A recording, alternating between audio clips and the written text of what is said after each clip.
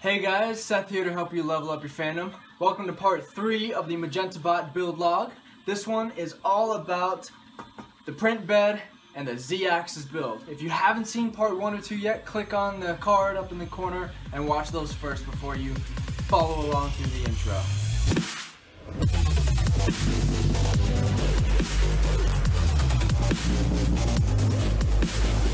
Okay, so first up we start with the print bed itself. So this is a big chunk of aluminum. It's 18 by 18 square inches. And right now I'm just marking out the center for the silicone heater so that the heater pad can be centered on the build plate.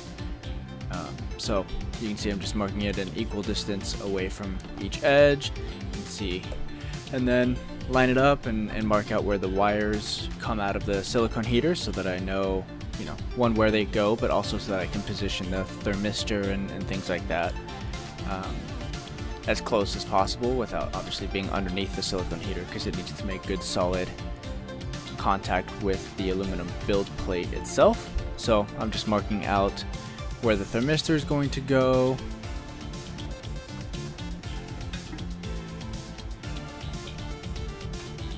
So I'm going to be using Tom's method of attaching a thermistor to a custom heat bed, and that is a screw and a washer that holds the thermistor into its own separate hole right next to where the screw goes. And I just need to center punch where I'm going to drill all of the holes so the bit doesn't wander.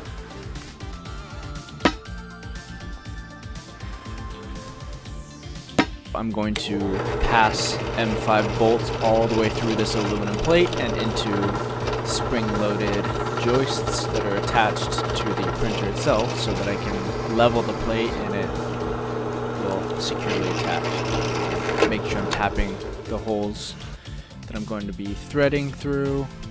You can see the 2-hole design here, one thermistor and one attachment. And I'm going to stick this heater to the build plate, and I swear I cleaned this beforehand, but clearly I did not, or didn't do it well enough. But it's self-adhesive silicone heater. It's meant for heating up, steel barrels. So you just line it up with the marks that I made in the first shot, stick it down, and then slowly peel off the protective backing and stick it nice and solid to this nice clean aluminum plate.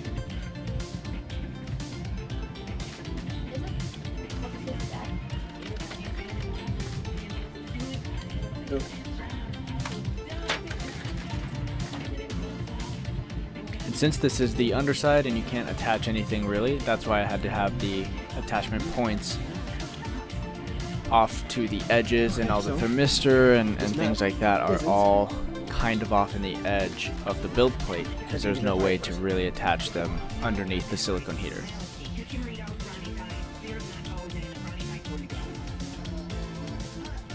So back to the frame that we built in the last couple episodes. I'm attaching the center bar with the center motor, which we'll go over later. These are just bottom brackets that help secure the center bar, which I will be referring to as the Z motor bar from now on.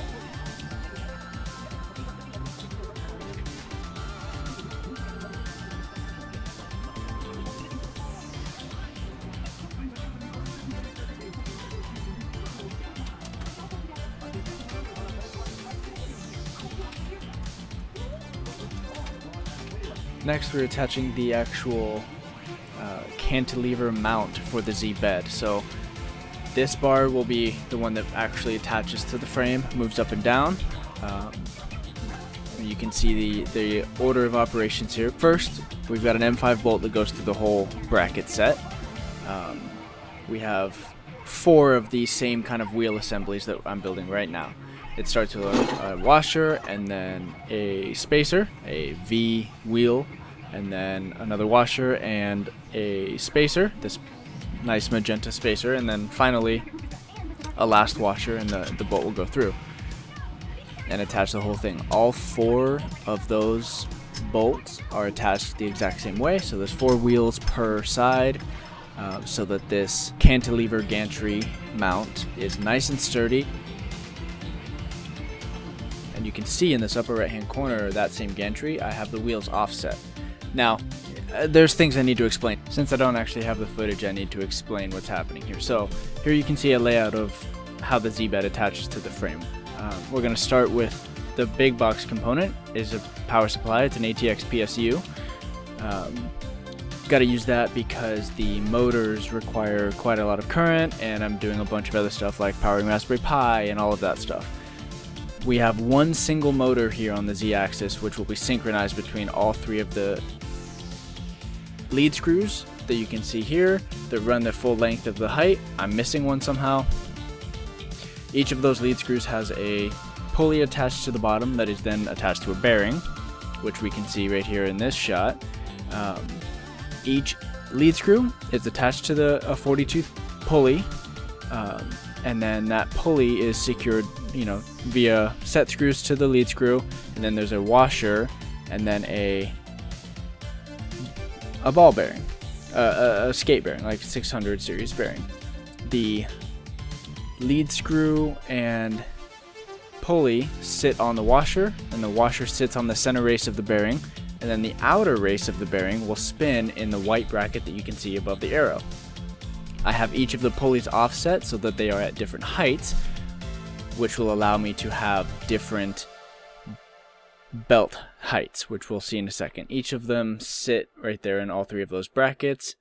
The belt will be two different belts. We have a red belt here that just connects to the main motor and one lead screw out on the frame, and then the second belt is supposed to go through those tensioners and connect to these other two brackets together. So we have two belts that connect all three lead screws to this one coupling pulley. This is a 20-tooth pulley that's got two different pulley sections, and together those two sections will synchronize, quote unquote, all three of the lead screws together, so I don't have to worry about synchronizing two different motors together. And this is why I have to have each set of pulleys on lead screws at a different vertical level. So the two main lead screws that are attached to the Z-bar on one level, and then the third lead screw that is off on the frame is sitting at it. The pulley is reversed, so it's a little bit higher, so the belt sits at a different level so that I can have two different belts on two different actual heights so they do not interfere with each other.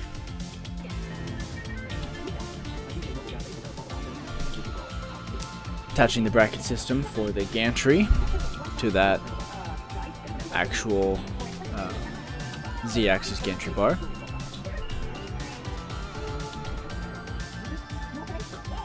And the gantry itself will just cantilever out over the rest of the printer, and the print bed will sit on top of that.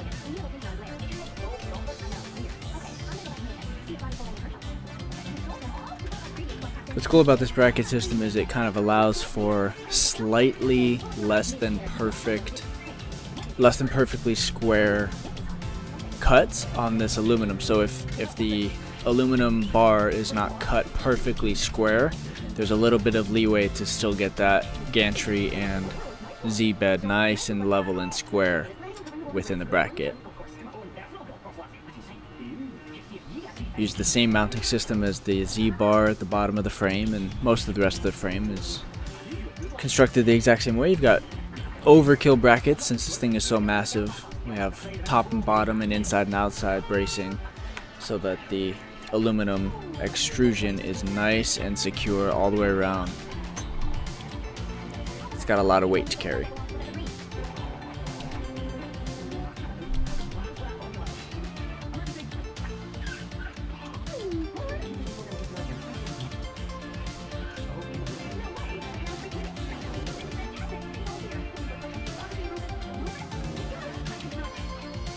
See how long these Z-axis screws are. These lead screws go all the way down.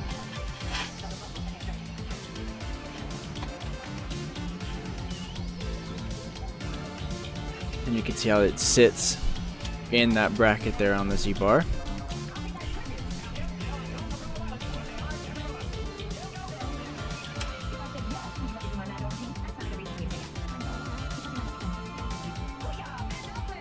And now you can finally see how the two belts are going to be oriented on the center Z-bar and then across to the frame. Another note here, I ended up moving those two tensioning pulleys on the Z-bar much further away from the center because the belt itself actually did not need very much or probably any tensioning at all. The size belt that I had chose was almost exactly perfect with the 2 pulleys and the center motor. So these are the leveling spring / attachment screws for the Z bed. So now we can slide the bed itself into place. And here you can also see how the 3 lead screws will attach to the floating gantry. I'm trying to keep the spring and the washers all in place while I move so that I don't have to do this all together. Just using my 3rd and 4th hand here, not a big deal.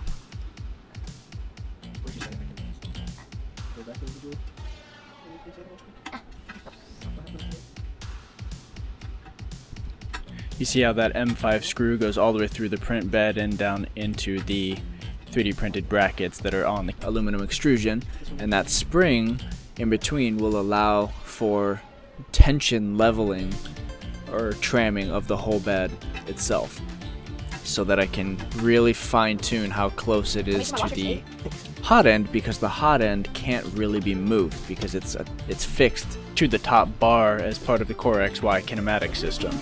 Then lastly, we've got to stick down the build surface. So clean this aluminum, actually clean this one this time. And then we're going to be using a sheet of Build Tack. I like Build Tack, but the only reason I really had to use it here is because it was the only print surface available in the size that I need, which is a 14 by 14 sheet. It's very large, and I had to buy 3 of them, so at least I have backups now. Standard sticker procedure, as you might expect. Just stick down one corner and then slowly peel away the backing and make sure you don't get any bubbles underneath. It's a huge pain in the butt to deal with bubbles for Build Tack, so you want to avoid them.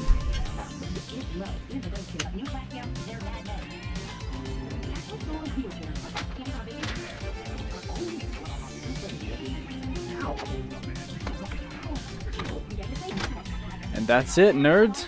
Thanks for watching. Stay tuned for the next episode and make more art.